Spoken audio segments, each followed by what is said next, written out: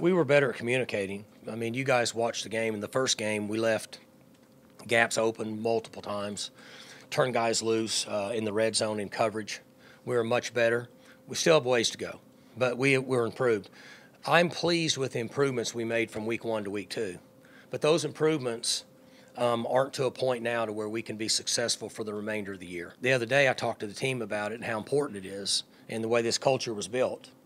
And when we were done, Brock walked up and put his arm around me and said, "Coach, you know, really all I have is discipline and toughness because I'm really not that good." He goes, "I just kind of live on discipline and toughness." And I said, "Well, there's 2 things. 1, that's true. 2, you are pretty good because you choose to do that, and you are tougher than most people that step on the field." So, yes, those are throwback guys from the day. Yeah, great. Yeah, I give them every bit of a B this week because in the second half, they were physical and covered guys up in the run game. And I might have said this after the game, but our defensive line took the game over in the second half, and our offensive line and running backs took the game over in the second half. Big physical runner. He's maturing some. We know that. He actually made some guys miss in space, which was encouraging. Arizona State had skill, and so I was encouraged by that. I think he understands the type of runner he is, and we need to work around his skill set, and then we need him to improve a little bit in each one of those areas.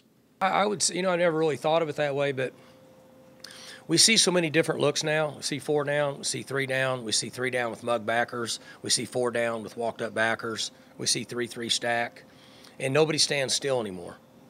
So it's become somewhat complicated for centers, just like it has quarterbacks. I mean, I never really thought about that, but I would say it might be just as complicated now for them over the last 5 to 6 years as it is for quarterbacks with the different designs and defenses.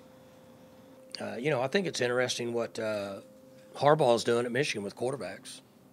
And, I mean, I don't know anything about it, don't know anything about the quarterbacks, don't know anything about Coach Harbaugh, I don't know anything. All I know is what I read where he said, "I have 2 guys that both look like that they're good enough to play. I'm going to play them both." And I think that sometimes as offensive line, we just don't ever think about doing that. But we have other guys that can play, so why not play them some? And that's where that came from. It's a huge, huge factor. People discount it, saying that it's just coaches talk. It's not. If you don't focus, it's like I told the team last night.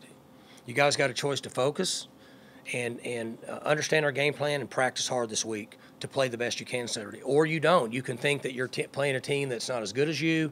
You can think that you're trying to get ready to go on an open week and maybe you're going to play the next team. And the truth of the matter is you won't play very well.